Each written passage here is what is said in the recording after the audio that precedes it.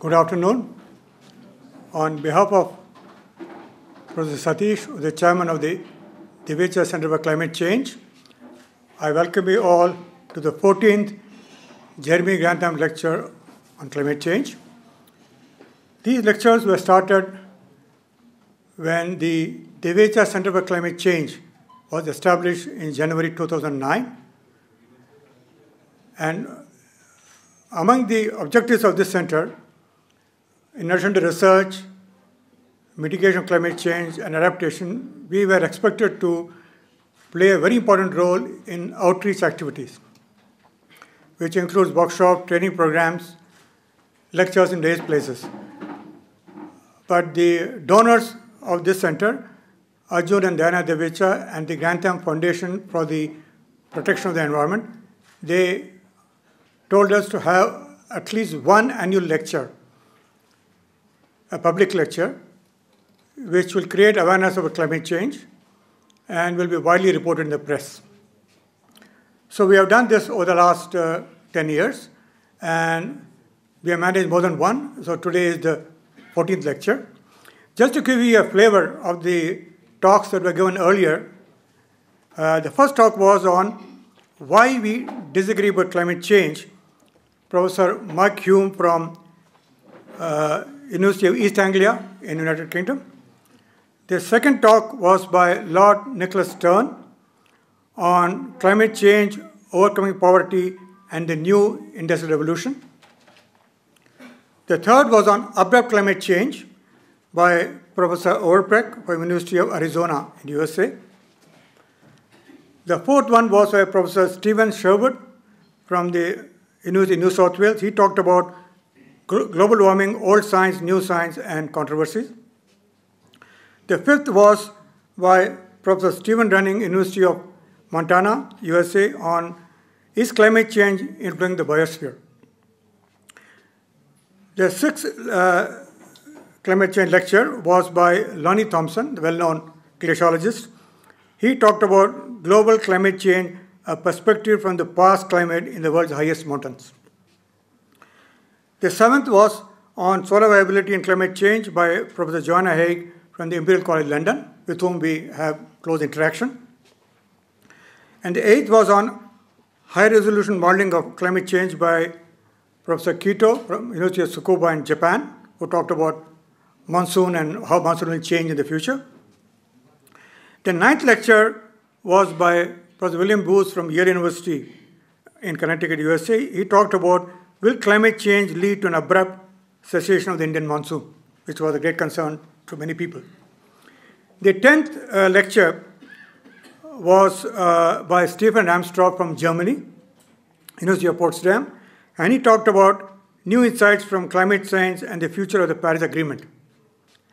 And this was followed by a lecture last year, the 11th one, by Professor Thomas Stocker from University of Bern in Switzerland. He talked about climate change.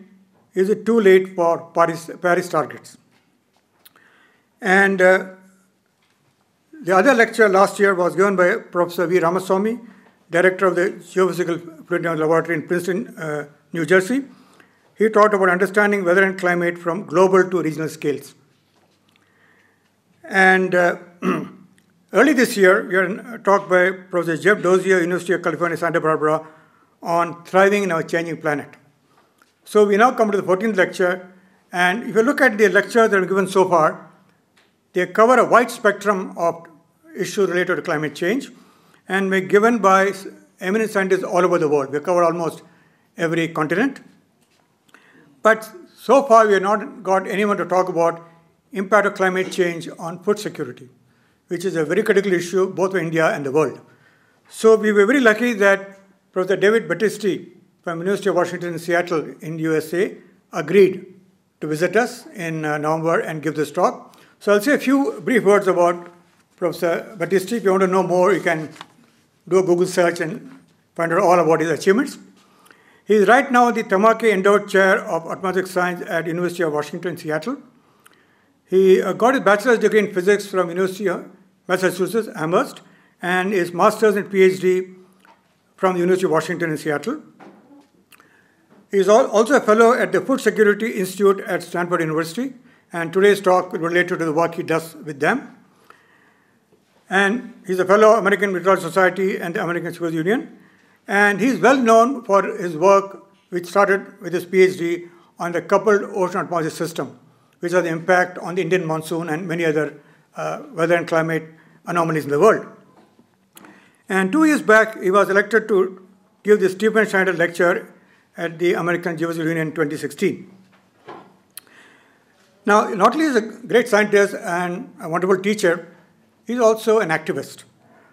So he was a part of the case that was argued in the U.S. Supreme Court, Commonwealth of Massachusetts and the U.S. Environmental Protection Agency, who sued EPA for failure to regulate carbon dioxide emission from motor vehicles as required by the Clean Air Act. In April 2007, almost more than 10 years ago, U.S. Supreme Court asked the agency to review its contention that it has discretion in regulating carbon dioxide. The court found the current rationale for not regulating to be inadequate. So they won the case, but as it often happens, even in India, you can win a court case, but the politician will not implement it. So right now, we are going through a period in US where the leadership is not fully in line with what the court has ordered, but we are happy that a court case has been won. So I'm sure at some point in the near future, that court case will be really be implemented. So we are very happy to invite Professor David Battisti to talk about climate change and global food protection. David.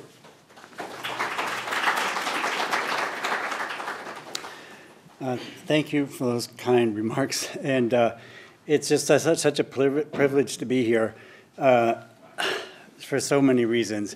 It's a great place for science. It's a spectacular place in terms of the history of understanding the monsoon. When I was in high school, my best friend was from India, and we did everything together. And my first graduate student was from India, and is still one of my closest friends. And I have always just been fascinated with Indian culture and food, and it's been really delightful to be here, and I really want to thank you all for inviting me. Let's see. This particular topic is one I've been working on for about 17 years now. I'm the climate scientist on this. I know something about agriculture. I grew up on a dairy farm.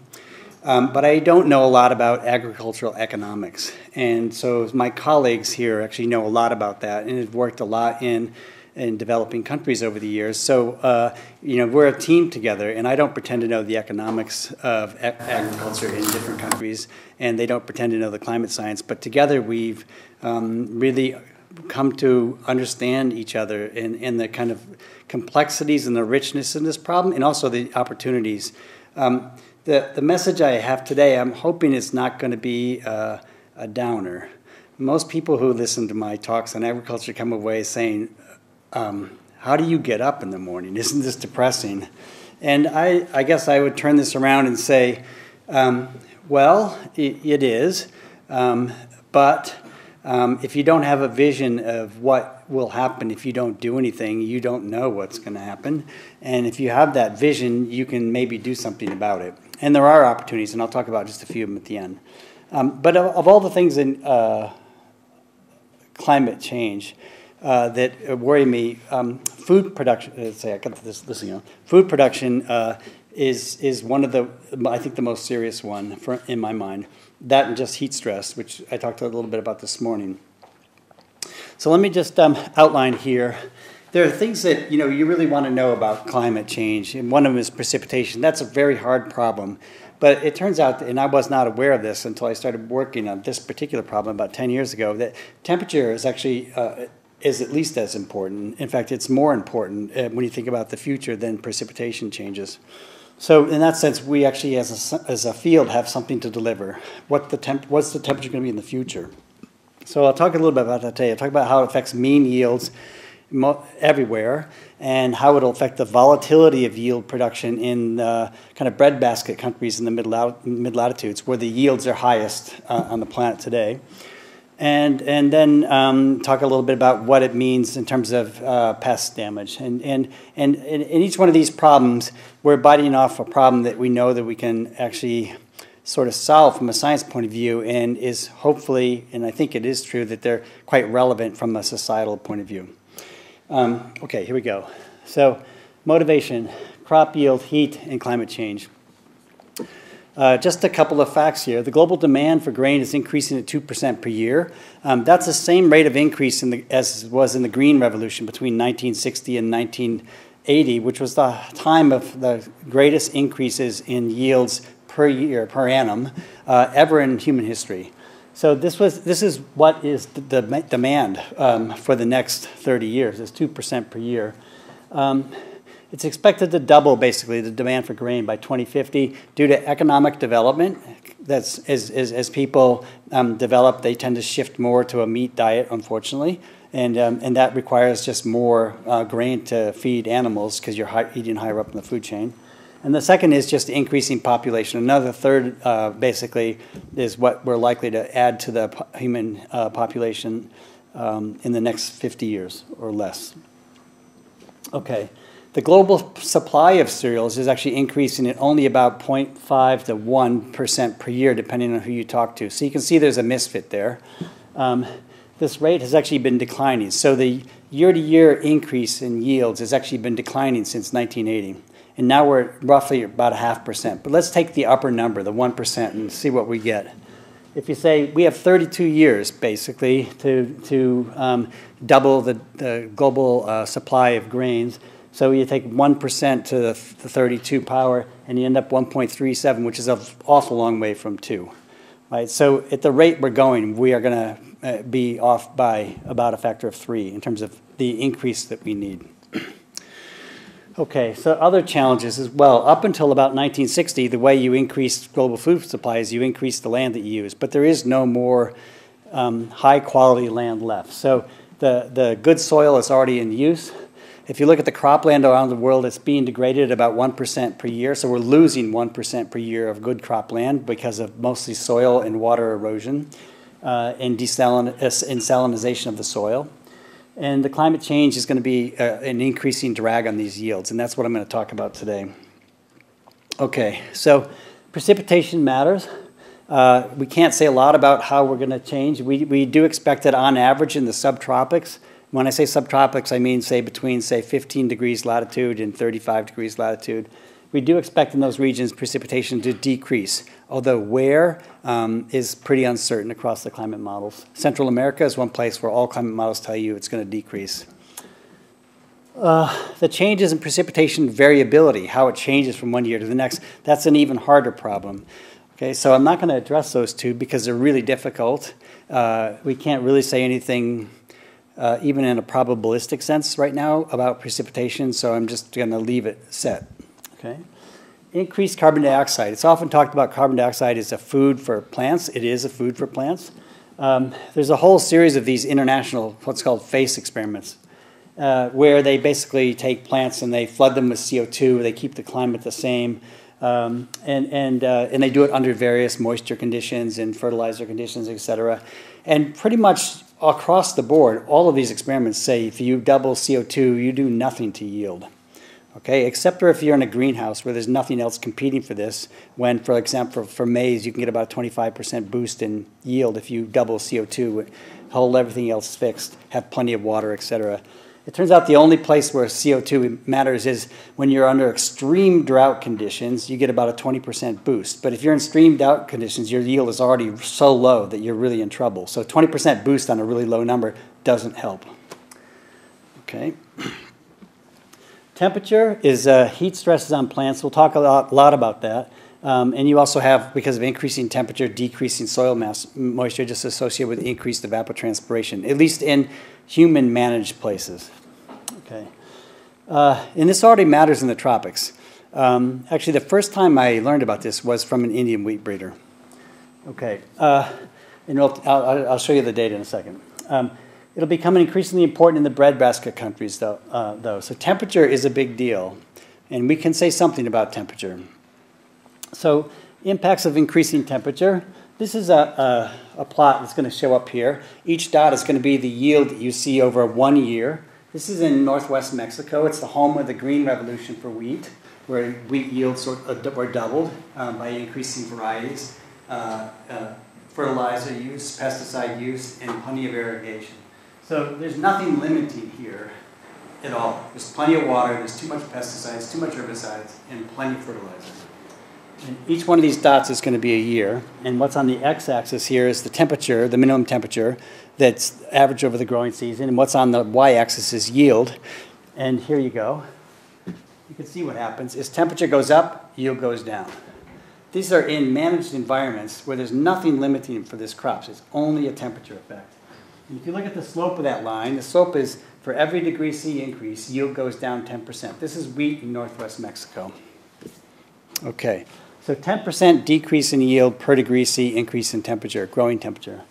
Turns out that the people in northern India have been doing the same thing under controlled environments, and they measure a 15% decrease per degree C increase in controlled environments where nothing else is limited. In the Philippines, you do the same thing in rice, and you get 17% degree C about 17% loss per degree C increase. Right? There's nothing limiting here. It's not like that the water, there's a water stress because it's warmer, there's a drought. This is not it. Right? Everything is perfect for these plants. It's just that as the temperature goes up and you're in the tropics, yield goes down. Okay. Why is actually something that this is not familiar to me. I grew up on a dairy farm in upstate New York. We never worried about temperature, and you'll see why in a second. But when I learned about this, it turns out that this is well known. In fact, breeders have been trying to deal with heat since 1970 with no improvement at all.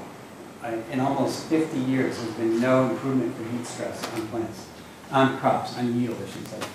So why is it the case? Under higher temperature, plants grow faster. So if everything else is there for a plant, nothing else is limited, the plant will just grow faster, but all the grain fills out at the very last third of the life of a plant. And what happens is the plant stops growing sooner. So even if you're growing out the same amount of what's called spikelets that are growing out, basically, they stop growing. And so what they say is that you reduce grain filling. So the grain doesn't actually fill out. So the mass of grain in a spikelet actually is reduced. The other thing that's true is that the spikelets themselves are less fertile under higher temperatures, so there's less of them growing out in the first place. Then you have, of course, increased water stress, and you have increased respiration. All these things are well-known physiological things, and the question then is, which one of these things is more important? Well, when I was talking to the maize breeder for Monsanto, I shouldn't mention that word, but I did. And I was talking to the maize breeder for Pioneer Seed, which used to be the biggest one in the United States. They both said, yes, we measure this in our field stations. We know this is true. We've been trying to deal with this for a long time. And I can't remember which one. One of the persons said, oh yeah, it's grain filling. Another person said, oh no, it's respiration. And they both might be right. Okay, and if that's the case, then we're even more in trouble, because it means that perhaps, depending on the soil conditions and everything else, the varieties you're using, that the answer is different, which means you've got to breed for a lot of different things, not just one thing. Okay, but this is actually known. It's not a surprise to the agricultural community. It was a big surprise to me. Okay, so it's important for all crops, but especially true for wheat, rice, soybeans, and maize. Okay, so what's this? How does this play out? Pretty much every organism on the planet has a kind of a fitness curve like this in biology, where on the x-axis is temperature, and the y-axis is relative yield or fitness in the typical biological curve. So like I have a curve like this, and my optimal temperature is probably about 15. India's a tough place for me from that regard. But beyond which you don't do so well. Okay, so this is what they look like. They look like kind of backwards Planck curves, and there's good, basically, based on physical chemistry, there's actually good reason to expect it to look like this. Okay, and they do look like that. And so basically, the tropics today, we're already beyond the optimal growing season temperature for almost all the major grains in the planet. The only one that we're not is sugarcane, which is not grain, but it's something that does well under increasing temperature. Okay, so that's where we are in the tropics today. We're beyond the optimal temperature, so as I increase temperature, yield just goes down. And of course, the tropical temperatures are relatively steady, so I can just kind of figure out what's my rate of temperature increase, and I just keep on going down that curve, and I know how much yield I'm going to get, 10 years from now, or 20 years from now. Okay, in the mid-latitudes, the optimal temperature is about what the temperature is. So in upstate New York, where I live, that was the summertime temperature. It was perfectly optimal. We didn't worry about heat.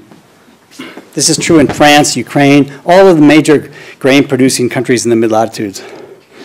But in the tropics, in the mid-latitudes, as we go to the future, of course, it's going to warm, so we're going to slide down that curve. So even in the mid-latitudes, as you warm up, yields are going to go down. It's just that it's going to take a while before we see that because we're at the optimal. And the curve falls over so fast. And it's going to take us a few decades before we start seeing this mean effect, the reduction in mean. Okay, so what do we expect? This is a split the difference emission scenario. So it's not business as usual, but it's not like a utopia. Everyone gets together and says, okay, we got to stop emitting CO2 right now, switch to solar, switch to wind. Really, this is like the split the difference emission scenario. It's basically very similar to what the Paris Protocol was. And it says that basically at the end of this century, we'll be about 3 degrees warmer on the global average. But if you actually look at this map and you say, well, how about your place in space? Where you grow crops, the answer is more like 4.5 or 5 degrees. 3.5 to 4.5 degrees. So basically, split the difference in emission stuff. It's a little bit of optimism here. We're still looking at about a 3 to 4 degree temperature increase over land areas, pretty much everywhere. Okay. Okay. So the pattern is certain, but the amplitude depends on how much greenhouse gas we're going to put in. If you're a pessimist and you think it's going to be business as usual, just take this map and multiply by 1.2 and you've got your answer. If you're an optimist and you believe in utopia, just multiply this map by 0.8 and you got the answer. But that means that you're still looking at somewhere between 3, like in a utopia scenario, over land, and maybe as high as 6 or 7 if you're a pessimist. Now, the other thing it depends on is the climate sensitivity. Every climate model, given the same exact amount of carbon dioxide, increases a different amount. So you actually end up scaling this pattern. Either you amplify it or you decrease it, depending on the climate model. So a really sensitive climate model, you might multiply this by 1.3 more, right? So now your worst case scenario is 1.2 times 1.3 times this, right? So it's a big change. And a really wimpy climate model, it doesn't give you much of a response. You multiply this by 0.8. Okay. So where does that leave us? Here's France, mid-latitude place. And what's shown here is the summer average growing season anomaly about the mean for the 20th century. So 0 is just the average temperature of the growing season for most grains in France. And what you can see is a really cold summer would be about 2 degrees below normal. A really warm summer would be about 2 degrees above normal. And then 2003 happens, and it hit 3.6 degrees above normal, which is just about where you expect to be at the end of the century under this split the difference emission scenario. So what I did here, and actually this is the first meeting I went to with crop breeders. And I went prepared to talk about precipitation. That's all I kind of knew that I thought you cared about. And so I prepared all these slides, and then the first day the discussion was all about the breeders, and they were talking about temperature, and thinking like, what's this about, what's going on here? And my economist friends, who's been writing these papers with me, said, gee, if you could actually kind of give them an idea of if this is a distribution of temperature today, like a probability distribution, what does it look like in the future? Is it just shifted a little bit, or is it like way out here? And I said, well, that's a simple thing. You could answer that 40 years ago in our field. And so I went back to my room and I shoveled off all these slides about precipitation, and I prepared this plot, actually, which took me no time. And what I did was said, every climate model gives you a different mean temperature change. But let's assume the weather is the same. It's just the weather's happening about a different mean climate. And I just combined all the climate models I had, and I just came up with a new distribution. I renormalized it to the same number of years, 170 years, and I just plotted the distribution. So this is like saying, what's the likelihood of the temperature at the end of this century, summer growing season temperature in France? And the answer is, I'll show you. So there's 22 climate models, okay, forced by this middle-of-the-road emission scenario. And the variability is taken from observations because I don't actually really trust climate models to talk about how the variability in weather is going to change. And you end up with this. So on average, the most likely scenario is year 2003. We know that. I showed you the map of what the average temperature change is going to be across the models. So it's about 3.5 degrees warmer than it is today. And if you take the climate model that gives you the least amount of warming, you add the same weather to it, and you find out that there actually is 1 out of 100 summers that actually is cold as a normal summer today. And there's 1 out of 100 summers that's 10 degrees warmer Celsius than today, which puts you about basically in the middle of the Sahara Desert. All right, so there's a probability there because you have weather this 1 year is different from the next. By the way, if you did this for India or for the Sahel, there would be absolutely no overlap between these two curves. Because there's not a lot of variability in summertime temperature in the tropics, so there's no overlap. Right?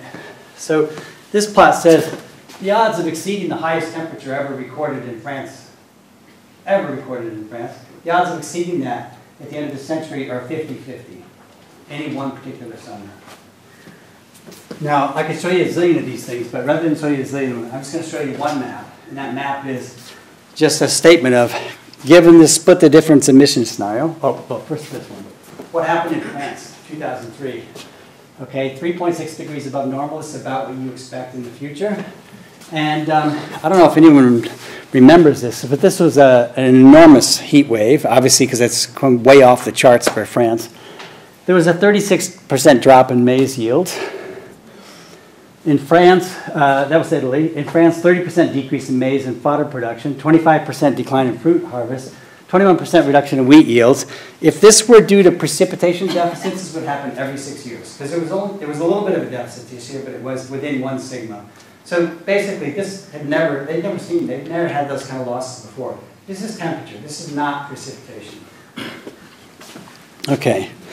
So by 2100, the years of similar temperature stress on agriculture would be the norm. This is what you should expect throughout the tropics and subtropics due to summer average temperature change.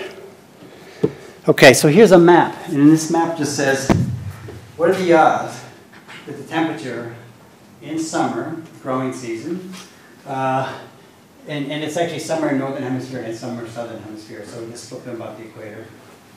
What are the odds that your place in space will be warmer than the highest temperature ever recorded at your place in space? That's what this map is showing you. Anything that's in red is more than 90%. So basically, if you live in the subtropics or the tropics, say between 30 north and 30 south, it's pretty much red. So the odds of exceeding the highest temperature ever recorded, for example, in India is pretty much 90%. Highest temperature ever recorded in India. Okay, and that's even if you take a really wimpy climate model. It gives you the least amount of warming.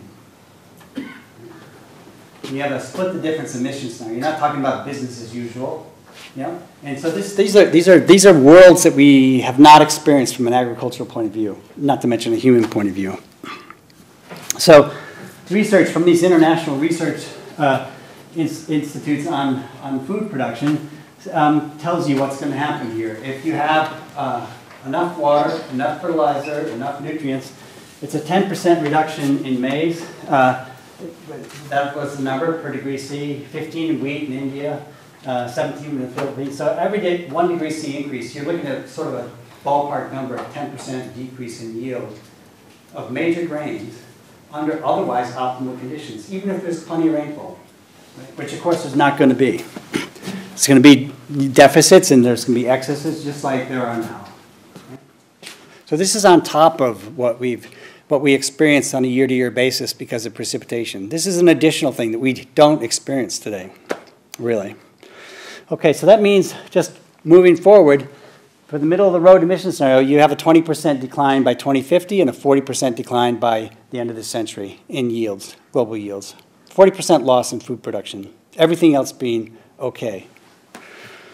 Okay, so the other thing that I didn't realize at the time, so that was published in 2009, and we thought, well, that's easy. I mean, this is inescapable, but this is also inescapable, and this is even, in some ways, at least this is because of the problem.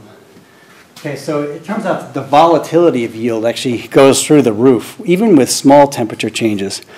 Okay, so this is where I said we were at in the mid-latitudes today. That's the typical growing season temperature in France or in the breadbasket countries in the US or Ukraine or in China. And there's variability. There's cold years, there's warm years. That's measured by the arrow here about the bullseye. So that means due to temperature, we wobble back and forth, but we're always near the optimal. So like growing up in upstate New York, I didn't care about temperature. My grandfather didn't care about temperature. My uncle didn't, growing up on this dairy farm, because we were always wobbling pretty close to the optimal, so we don't see any effects of temperature change. Okay, that's great.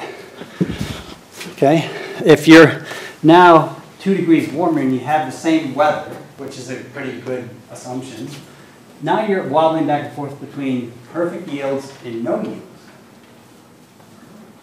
Right? So you can see what happens, even with no change in weather, as you move forward in warming, the volatility, the year-to-year variability of yield in the mid-latitudes is going to increase greatly. How great. Okay, so we did some calculations here. Nothing's happening. Just here we go. So here's a cartoon version, then I'll show you some real results. This is for Iowa. It's the breadbasket country for producing maize in the U.S. And this is the likelihood having a yield anomaly about 0, which would be the average yield in Iowa. So I was actually a little colder than the optimal, so a little warmer summer is good, so you get a better yield than the norm. And there's a slight chance you get a yield failure due to really hot conditions. Okay, that's today. That's planning on May 1st. And for the average temperature near the optimal, there's very little variation in yield. Let's just add 2 degrees warming to this, same weather. Okay, you end up with an increasing volatility. See what's happening here? It's kind of spread out now. So there's much more likelihood you're going to get a 20% loss in yield, say. And there's even a likelihood you're going to get a 40% loss in yield. And there's still a little bit of a likelihood you're going to get a better yield, right? Because we're warming up, so we're going over the optimal, slightly down the other side. Okay. And if you say, I want to avoid the hot season, so instead of plotting a 120-day variety, which gives me the best yield possible, I'm going to put in 90-day variety, which gives me a little bit less yield than a 120-day variety, but at least I don't have to grow it in August or in September. It turns out it doesn't matter, not very much. You don't get a big, and that's simply because temperatures maximize at the end of June, and so you can't avoid that season because you can't plant in February because the ground is frozen. Okay. So 4 degrees, it's a crapshoot, right? Anything's possible. There's a slight chance you'll get a normal yield. There's a slight chance you'll get a 50% reduction. It's all over the place. Okay, if you're a farmer anywhere in the mid-latitudes, you can't farm anymore under this scenario. It's just not going to happen, right? Especially in the U.S. where farmers aren't worried today about variability one year to the next because there's crop insurance. I don't know, is there crop insurance in India? Yeah. So in the U.S., every year we spend $60 billion a year in crop insurance. And we don't have very much variability in yields. And yet here you are talking about basically a crapshoot for your yields. We can't spend, we did some ballpark numbers. You're talking about somewhere on the order of $1 trillion crop insurance if you uncover it all. That's not going to happen. Right? So basically people are going to stop paying crop insurance. And how do you run a farm like this? Right? It's not possible. You can't run agriculture in the U.S., China, Russia, Europe, the breadbasket countries in the world. You cannot run it under this kind of volatility. Okay, not the way we do it today.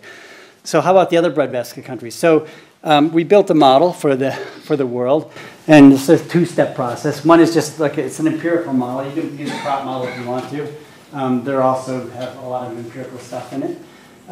Linking the current climate or the past climate to the observed yield variability. And then we applied that model to a 2-degree warmer world and a 4-degree world. Okay, compared to what we saw at the end of last century, 1980 to 2015. Step one is building this model. We used the global maize data from 1961 to 2008. And I should say, we're doing this now for wheat. It's going to be the same answer. I know that. We don't have to go too far to this. In fact, yeah, I'll show you some results, but I don't think we have time. So we have data for annual yield, growing area, area harvested, planting date, harvesting date, irrigation, etc. We have a 0.5 degree resolution for the planet. And anywhere a company doesn't produce any more than 3 million metric tons, we just ignore it. Yeah, okay. Then we do a cluster analysis on this yield data to look for common ways agriculture seems to work. Okay, and I'll show you a plot of that in a second. For the weather data, we use 2 sources. The observed monthly temperature and precipitation from the CREW data set, and we use the ER interim stuff 8 times daily, so we could calculate things like growing degree days and killing degree days, if that means something to you. If it doesn't, don't worry about it. Okay, and then we built these models. So you can see that the weather data goes from 1979 to 2015, but the crop data only goes from 61 to 2008. So there's a 30-year common period that we choose to train the models and to test the models on. You have to move the technology trend because for a lot of this period, the trends in yields were positive. And that's basically due to technology, particularly in maize.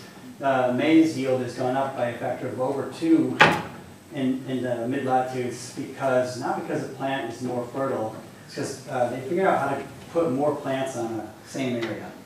So when I was a kid, we used to, in the summertime, after we got all the chores done, we'd go running through the cornfields and like as a maze, and we try to find each other, you know, and it took us forever to do it.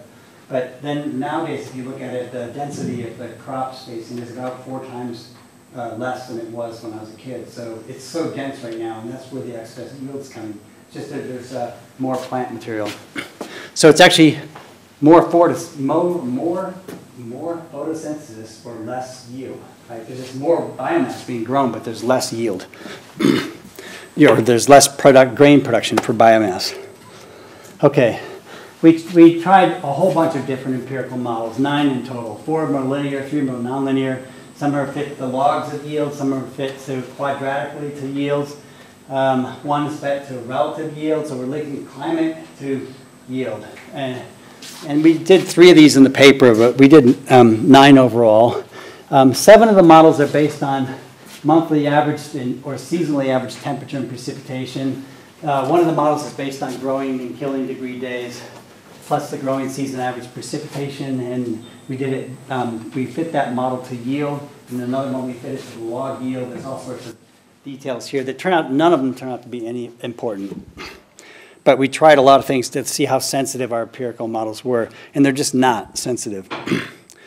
Okay, and then you cross-validate. You know, it's the normal way. So you take 25 years of your data, you train your model, and then you apply it to the next 5 years of data, and it's just you do that, and you keep on scrambling it in a Monte Carlo sense. Okay, so you can take all of this information on where you grow today. Irrigation, is it irrigated or not?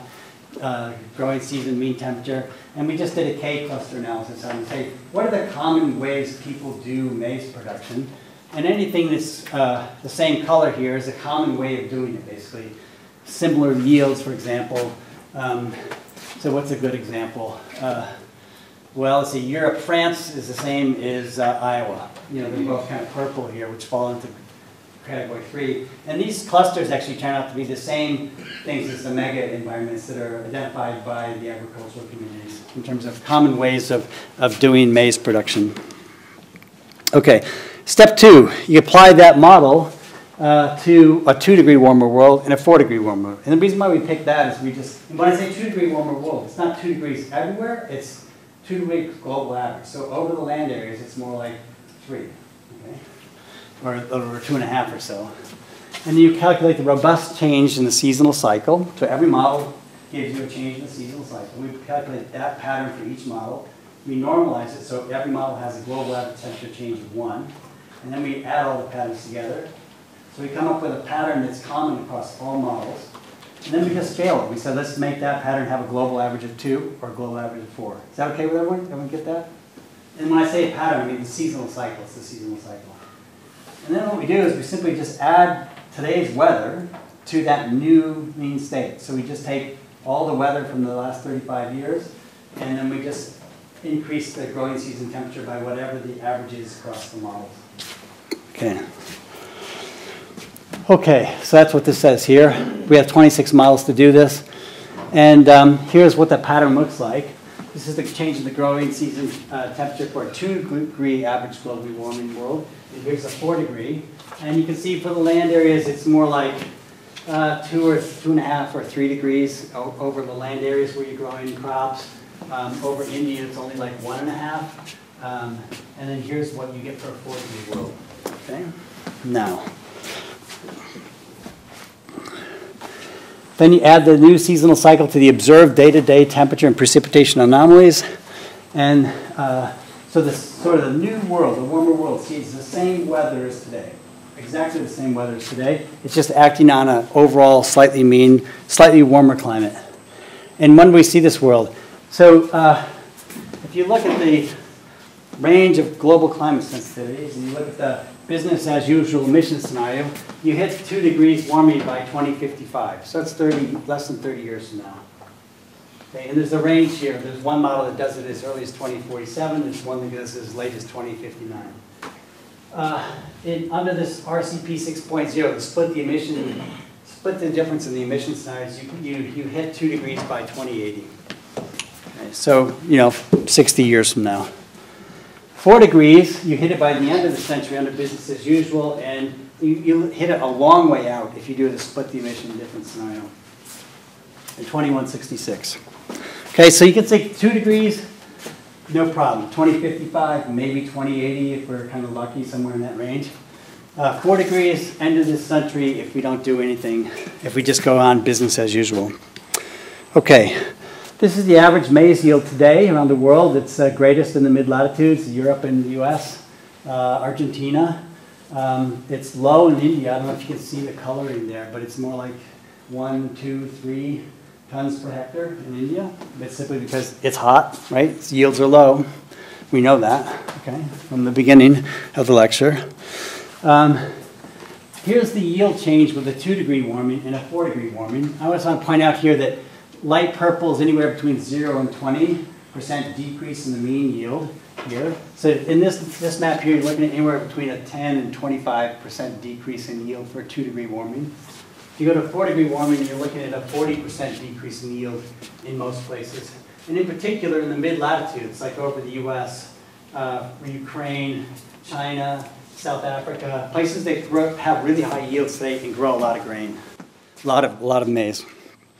Okay, so the 2-degree C changes are in line with previous regional studies for China, US, and Europe.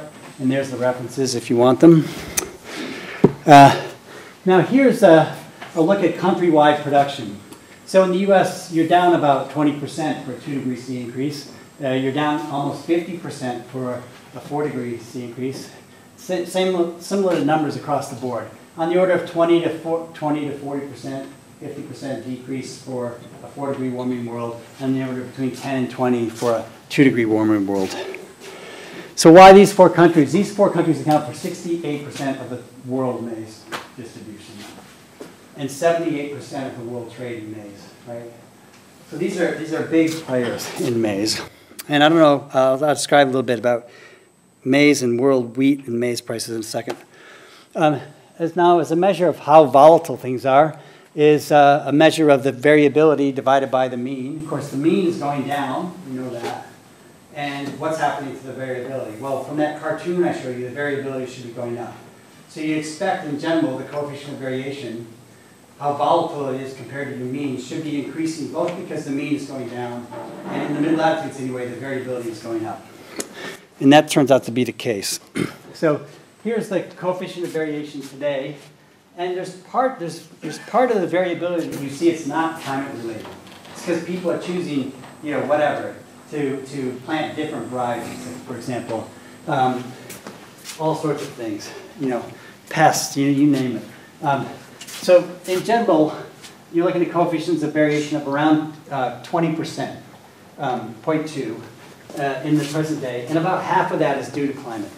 And the other half of it's due to everything non-climate. So the variability in temperature and precipitation you see basically is accounting for about half of the volatility you see in yields today. Okay. This is the change in the yield variability, the change in the coefficient of variation for a 2-degree warmer world. And what shows up here is a bunch of oranges in these breadbasket countries that have really high yields to start with. So these orange numbers are anywhere between 1.5 and 2. So basically it's kind of a doubling, up to a doubling in the volatility of yield production with just a 2-degree warming world. And with a 4-degree warming world, it's going up by a factor of 4. So the volatility is increasing really rapidly as you go into higher and higher temperatures. Okay, so for a up to a 2-fold increase in the variability for a 2-degree sea warming and a 4-fold increase for a 4-degree warmer world. Okay. Why is it happening? The top plot here, each column is for left column is for a 2-degree warmer world, and the right column is for a 4-degree. So this is the total change in the coefficient of variation. Here, the numbers are typically 0.1, so it's going from 0.2 today to 0.3, basically. And this is the change in the coefficient of variation because of the change in the mean. So the mean is going down, right? So if I look at the green here and I look at the green here, this is not as green. Okay? And if I look here, the change in the coefficient of variation because of the change in the variability. So roughly, for the mid-latitude countries, it's the change in the coefficient of variation is roughly equal between volatility is increasing, you're going back and forth between larger and larger values, and the mean is going down. And they both contribute equally. You see something interesting when you go into the tropics. Volatility increases as well. There's like this green here is like more like 0.5 or so. So you're getting about a 5% increase. And most of it is coming from the change in the mean. And you can see the change in the volatility is actually going down in the tropics. Why is that? Because you get more and more years where you grow nothing. So there's a floor on how volatile it can be, because basically there's a lot of years where you get nothing anymore. So the volatility is going down. It's going down simply because you're not growing anything anymore. All right? Okay.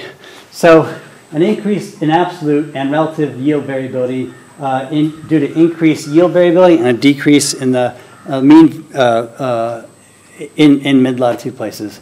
Okay, so the year-to-year yield variability in the 6 top maize-producing countries. So I'm just going to show you these numbers for the 6 top producing countries for maize in the world. This is what it looks like. So each curve here is the probability of yield about today's normal. So today's normal is always 0 in these plots. So let's look at Argentina. So this is the yield today. There's a really high likelihood that basically you're going to get the, like the extremes here, plus or minus 15%. That's like an extreme bad year and extreme good year.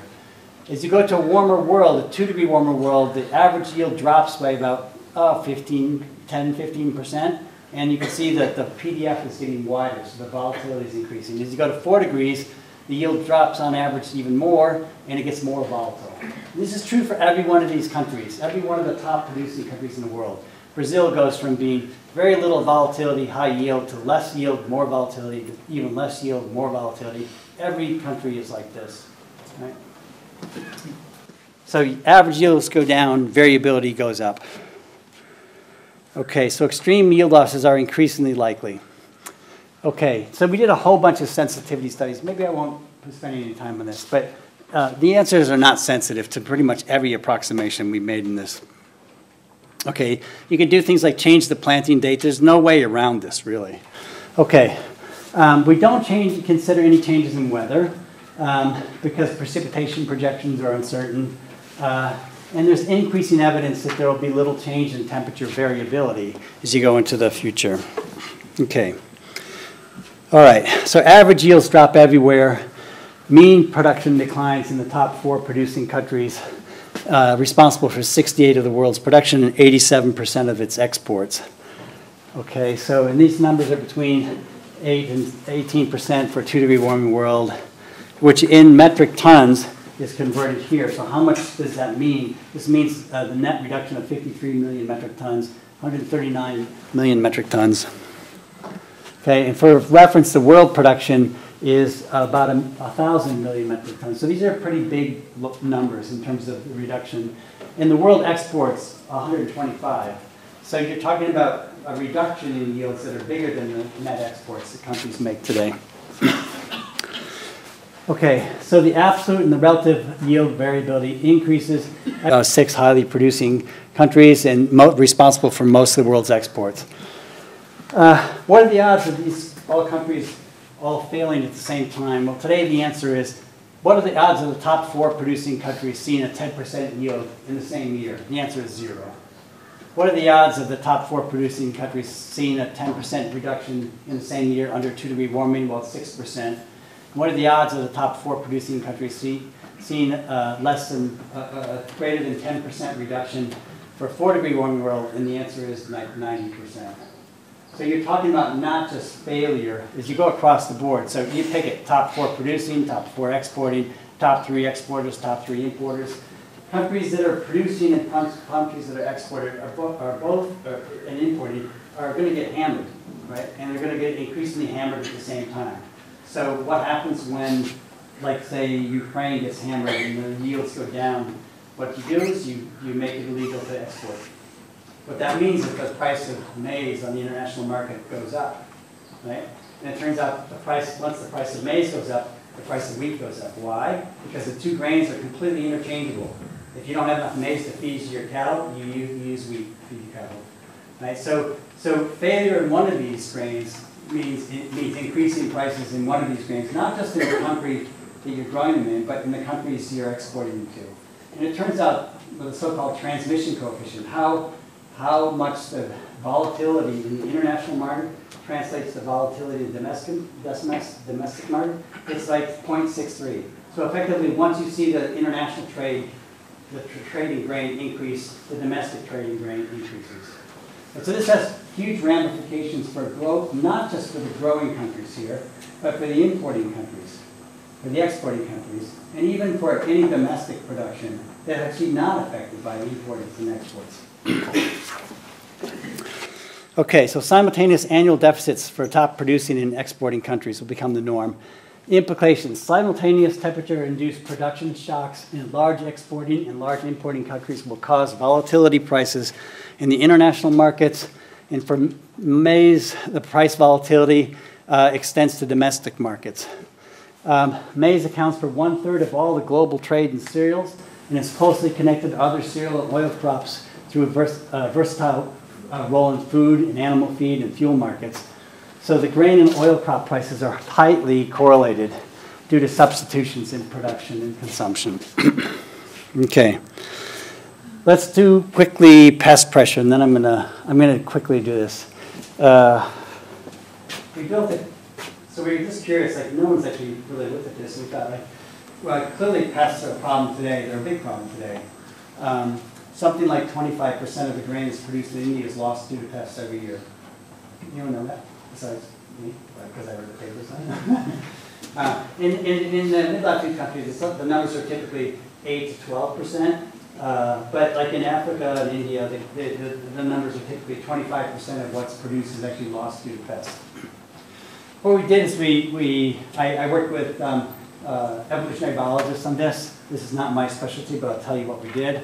It turns out that metabolism of cold-blooded animals like pests scales exponentially with temperature. So if temperature goes up, metabolism goes up. And actually, this is a pretty cool thing, because if you're a physicist, the E is the Boltzmann constant. I mean, that doesn't happen very often in biology.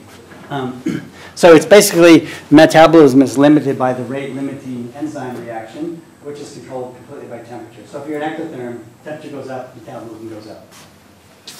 If metabolism goes up, you have 2 options. You can suffer and die, or you can eat more and live.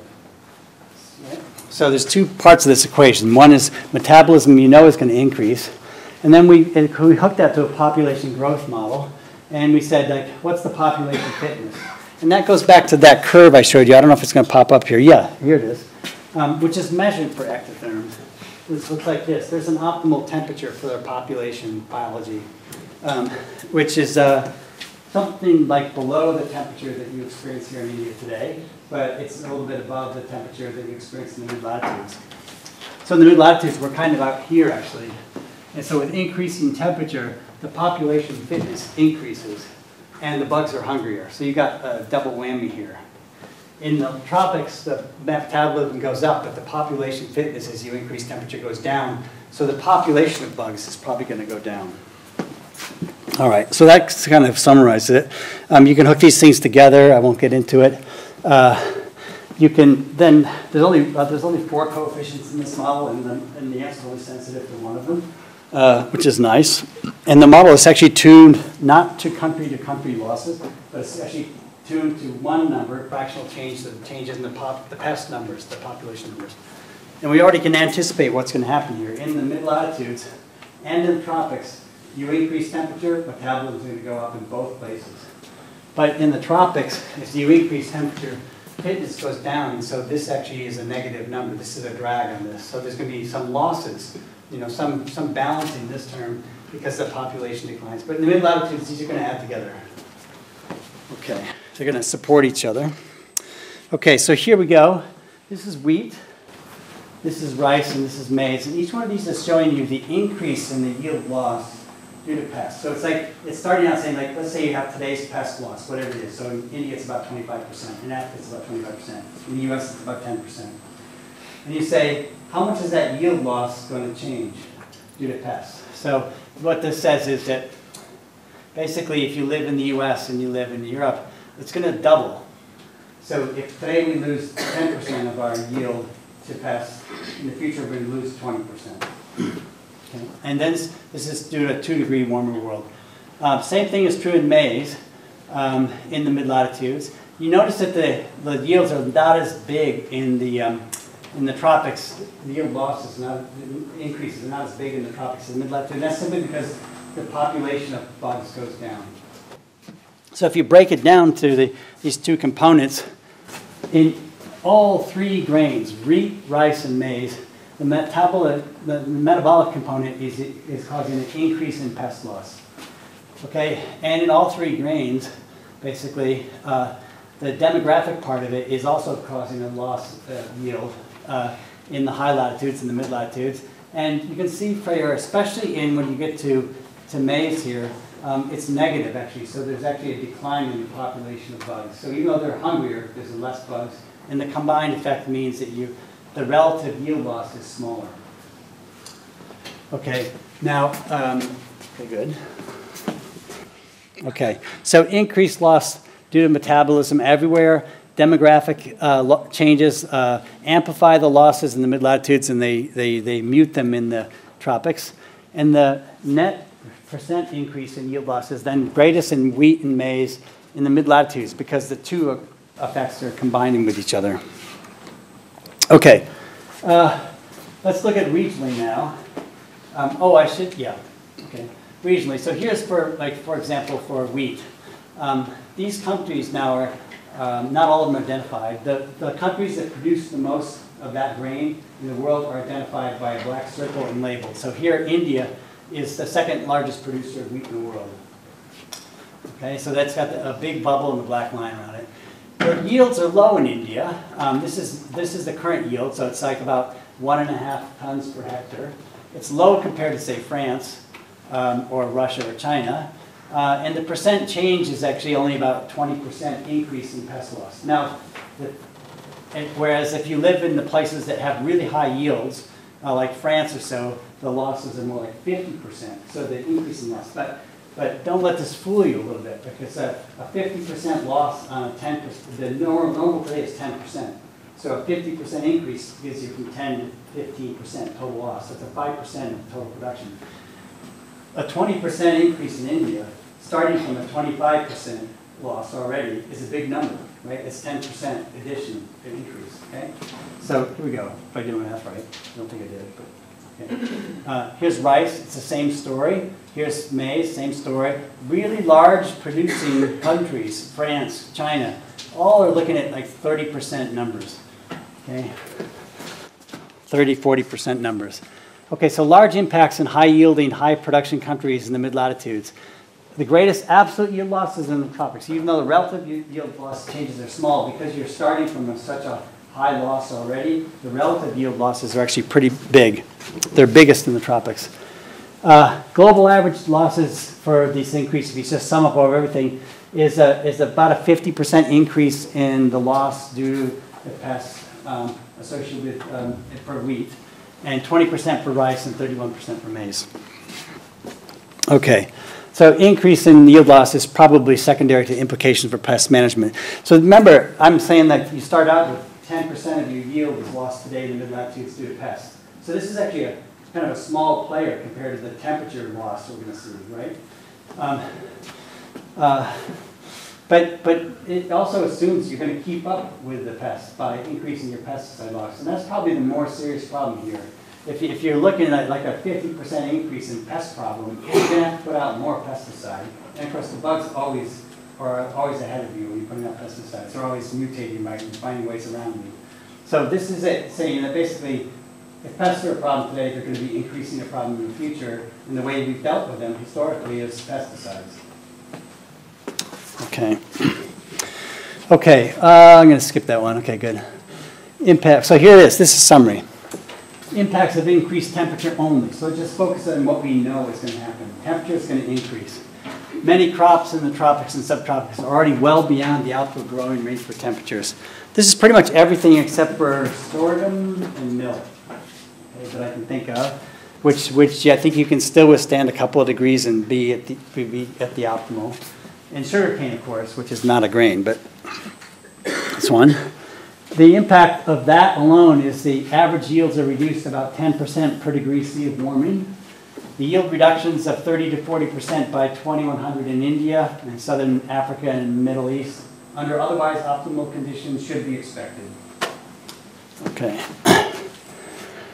By 2050, increased volatility of crop yields in the mid-latitude breadbasket countries. We'll see that and we're going to start seeing that really quickly. Increased crop losses due to increased pest pressure, roughly a 30% increase of what we lose today due to pests by 2050. So that's for this 2-degree warmer world. Loss of arable land due to salinization of groundwater and sea level rise. So we're constantly losing land because of the way we irrigate, salts building up in the ground, sea levels rising in a lot of places. We also have groundwater extraction in a lot of places, including India, which is happening much faster than the replenishing rate. You have water stored in snowpack for irrigation will decrease. This is a particular problem for the western U.S. where the snowpack basically disappears every year and comes back. I think it's probably less of a problem in the Himalayas simply because you deliver a lot of snow every year, right? And it comes right back down to you. So the fraction of water coming out the off the Himalayas and the rivers is, due to glacial melt, is small. You know, the trend in glacial melt is small compared to the year-to-year delivery. Okay. Decreased nutritional content. When you grow grains under higher temperature, the protein content goes down. And for reasons why I don't understand, when the protein content goes down, plants are more susceptible to diseases and pests, right? Other plants tend to be weaker. Increased disease transmission rates under higher temperatures. You know, usually bacteria, viruses do a lot better than mammals. Okay, so what are the options? You can have aggressive mitigation of greenhouse gases. That's not happening. Right? We've got a lunatic for a president right now. Right? And but you know, fortunately, I mean, I don't know. I mean, the system is crashing so fast in the U.S. I mean, this is a side commentary, but it is so refreshing to be on the incredibly chaotic streets of Bangalore because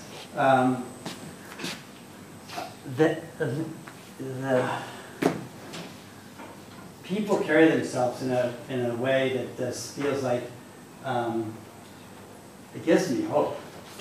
If you're on the streets of pretty much any American city right now, it's sort of depressing. You know, people don't know which end is up. People are not happy in the U.S. And I get that impression here that people are pretty happy overall with a lot less than what we have in the U.S. And the trend in our government is, it's not just our government. Well, I might not. It's back to the topic. I'll say aggressive mitigation, so it's not happening here. Okay. All right. We can switch to heat-tolerant crops. Now, like I said, staple crops. So you could switch to millet and sorghum. Those would be better. There's all sorts of issues with that. Of course, no one living in middle America, middle latitudes knows how to grow millet or sorghum. And the whole system is set up to make profits for really large companies. So those companies have a real incentive of keeping farmers growing maize and soy because that's how the whole system is set up. So they're not going to encourage farmers to switch to sorghum and millet because a lot of the grain train there, like a lot of the maize, for example, produced is not used to feed people, right? It's used to create sugar, it's used to feed animals, it's used to make ethanol. So all of this stuff is a for-profit things to people who actually are shipping grain around the world. And you can't do that with millet. At least we don't know how to do that yet. So there's going to be a lot of pushback, certainly in the mid-latitudes, to switching to wheat tolerant crops. But even in Africa, where you can grow millet and sorghum, and there's certainly a knowledge there of how you do that, in particular in places like Ethiopia, they're switching to maize. It makes no sense whatsoever, agriculturally to do that. But it's a cultural thing. You seem to be richer if you're growing maize and eating maize, right? But it's actually insane to do this. Okay. You can breed for improvements in heat tolerance.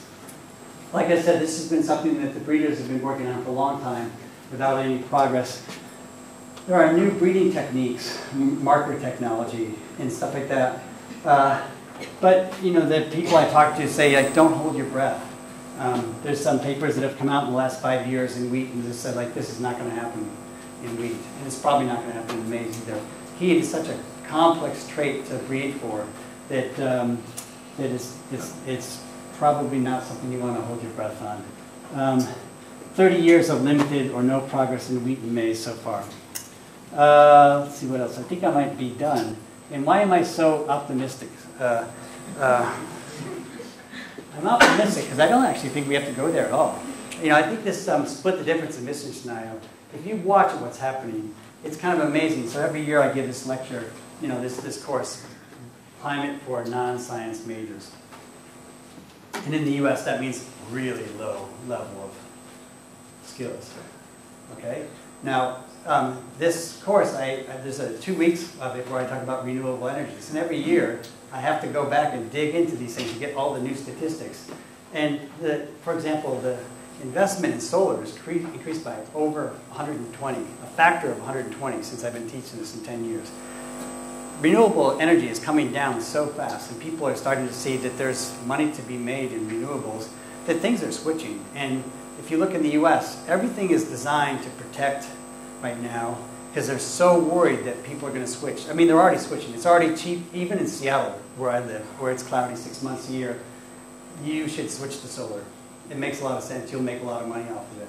Of course, in the US, what the Republicans are trying to do, the way you make money off in the US is you put solar panels in your house, it produces power, you produce way too much more than you can use, and you sell it back to the grid. And so you're actually making money off of your own little power plant, right? And people are switching all over the West Coast because of this. Now, Republicans have seen this. Actually, the electric companies have seen this and saying, oh my gosh, we're just going to be paying for the electric lines for everyone else to make money. We're just going to be losing money like left and right because we're just paying for the electric lines. And so they put pressure on the Republicans, basically, to make it illegal to sell energy back to the grid. So there's a real concerted effort to try to slow down the renewable train, but I don't think you can. I think it's gone. It's left the station. The question is, how quickly do we turn it around? And it probably is not going to be quick enough to, certainly won't be quick enough to avoid a 2-degree world, but I'm sure it's going to be quick enough to avoid a 4-degree world, warmer world. So I'm pretty optimistic, but it really means that there's got to be a lot of demonstration projects that say, why is my world better because we switched to renewables? Not just like we're going to avoid a problem. I think Al Gore told me once, there's 3 things I know about. If you want to solve a big problem, there's 3 things I know. He said, you need to know, you have to be honest with the people, like how serious the problem is. And then you have to you have to put out a solution that really is going to solve the problem. It's not just going to solve like 1% of the problem. Of course, that's a tricky part because now you need sort of either global action or global coordination for action, which is tricky nowadays. But the third thing you have to do, which we never do, is you have to give the people a vision of why their world is going to be a better place if you do this.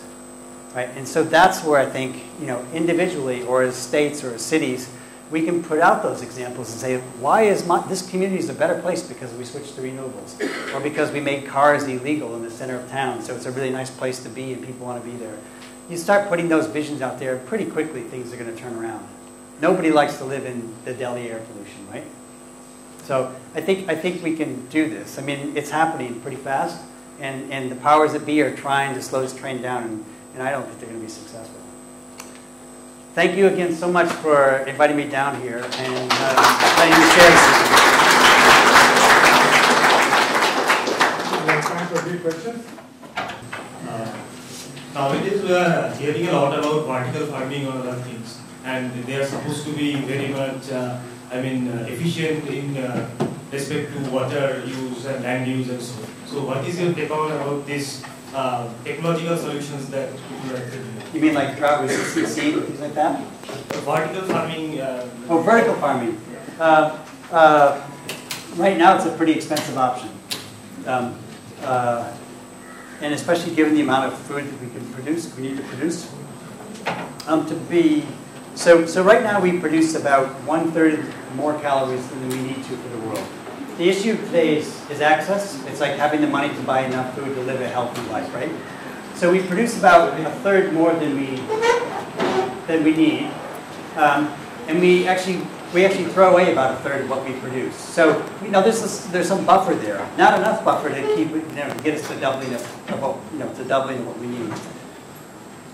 But there's all sorts of other problems, like especially in America, and I think it's true in Europe as well. The eating habits are, it's ridiculous. It's created so now for the first time in I don't know how many years, but for the last 20 years, the lifespan of the people in America are going down, right? And a lot of that is because of heart problems and other things, which is related to diet and exercise. So you can do a lot, I think, and this is like kind of a Madison Avenue campaign. So how do you change the culture from people who are eating such a poor diet, meat diet, to more of a vegetarian diet? I mean, you don't have to worry that here in India, right? I mean, if you look at the charts, India is sort of like off the charts. Down here, 15% of the population eats meat, right? But if you look in terms of where you get your calories from, but if you look in the U.S., it's like 40%, right? So if you can shift that down, it means that all this grain you're now using to feed animals, you can feed people, and that's a lot of grain. And so I don't know if you need to go there. Right now, it's expensive to go there.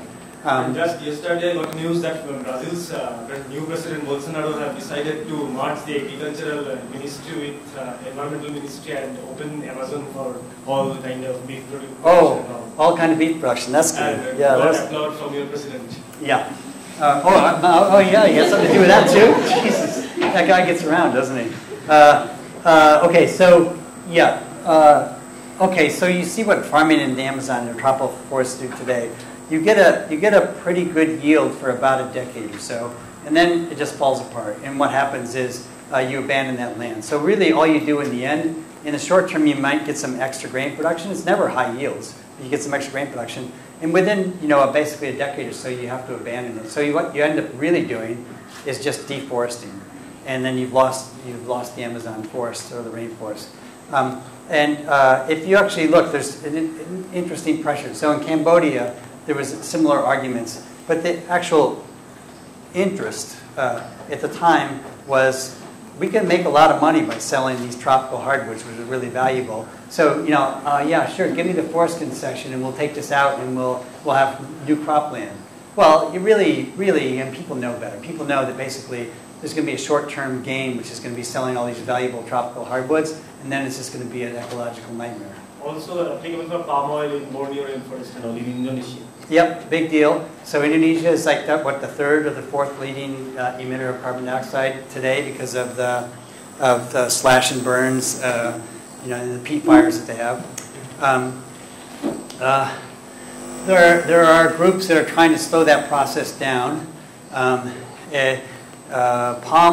Oil palm is this is not my specialty, but I do know that using. I'd say in general, using agricultural land for biofuels, there's very few places where it's not a sin against humanity. If you think about it, like anytime you're using soils, basically, you're going to have some loss of quality, and you know, or you're going to have some runoff or whatever. And soil's not a very renewable resource. I mean, it is, but on a really long time scale. So I would say using any kind of soils, tropical soils, mid-latitude soils, for biofuel productions is not necessary, and you're losing a resource that's very valuable, the soil, basically.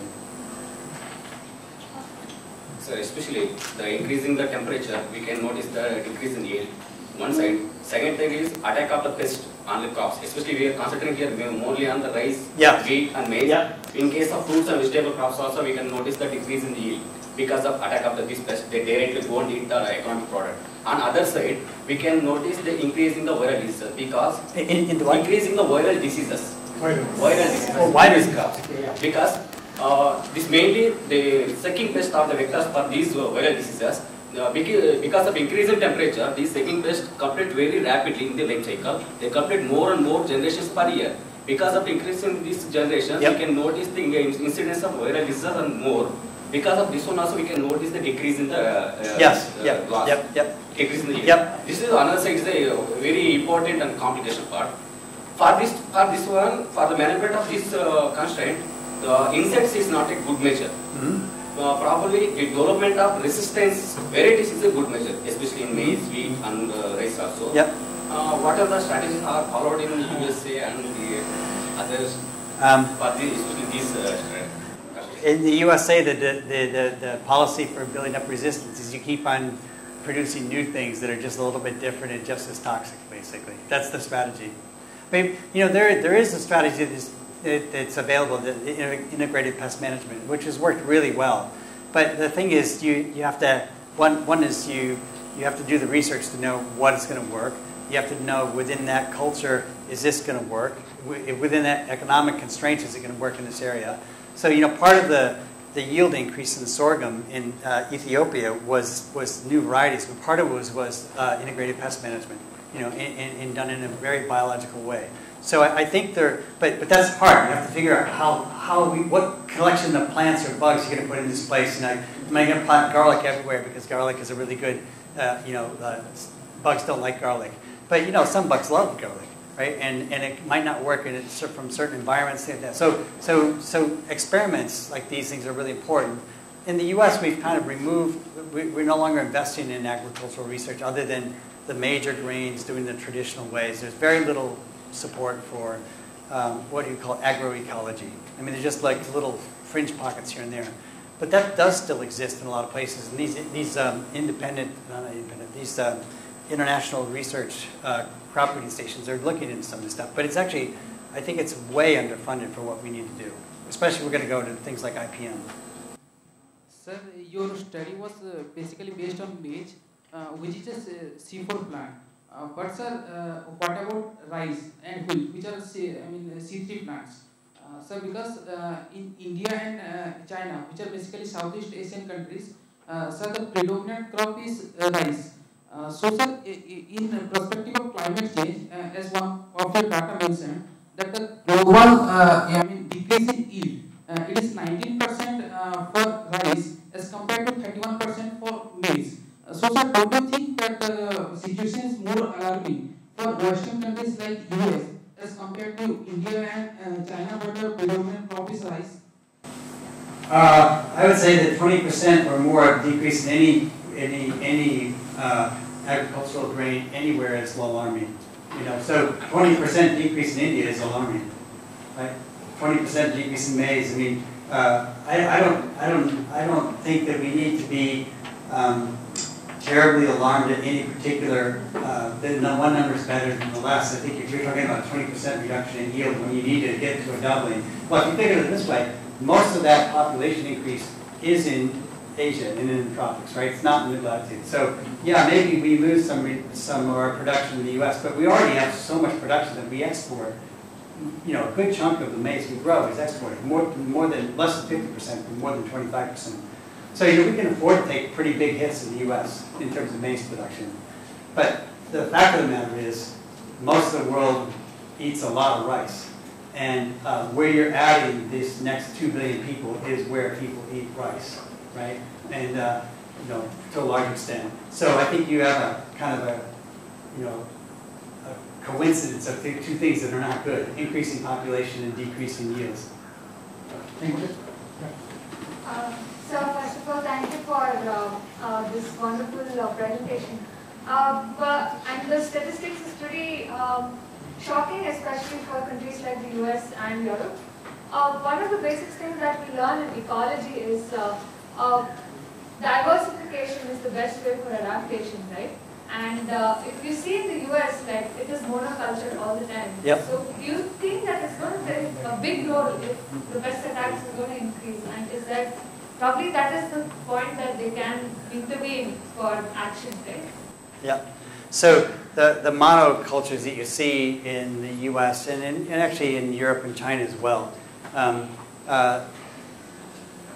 there's so much economic structure built around those things. I don't see them changing, unfortunately. You see it in isolated instances. And you see it every once in a while. Someone can escape the idea that you have to produce as much as possible and be as big as possible. In fact, my brother did escape this before he retired on the farm. He went from trying to be just like a typical mid-latitude farm where you just got to get bigger and bigger and produce more and more milk. And I can tell you his finances right now. In the U.S., if you're making, as a family of four, if you're making less than $40,000 a year, you're in poverty, right? So it's a different, it's bad, okay? It's just a different number. I don't know what it would be in rupees, but you're in poverty at that level. So he was making 1/4 of the poverty level, right? And with a family of four.